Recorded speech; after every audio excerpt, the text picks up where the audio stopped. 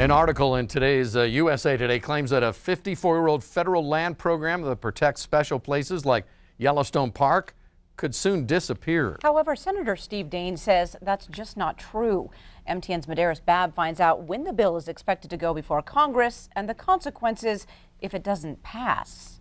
Land and Water Conservation Fund is a more than 50-year-old program that uses offshore gas and oil revenue to purchase and increase access to public lands across the entire nation. It has been in place for over 50 years, but recently expired in September. Executive Director of Montana Wildlife Federation Dave Chadwick says if it doesn't get reinstated soon, there could be some serious issues for the Treasure State.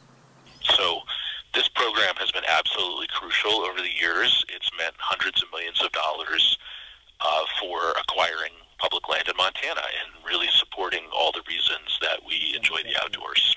Senator Steve Daines was one of the key people in trying to make the fund permanent earlier this month. Despite major bipartisan support, the negotiations still fell short due to the government shutdown. This means revenues are still being collected, but transactions remain at a standstill. It takes years to put together these deals.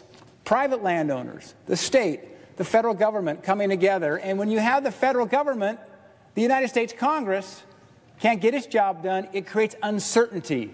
And consequently, who loses? When there's uncertainty, the American people lose.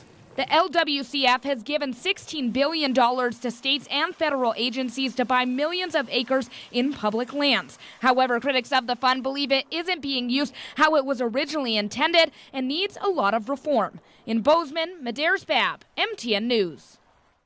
Thanks, Madeiras. Senator Daines has confirmed the fund will make its way before Congress sometime in January, and he says he expects it will pass.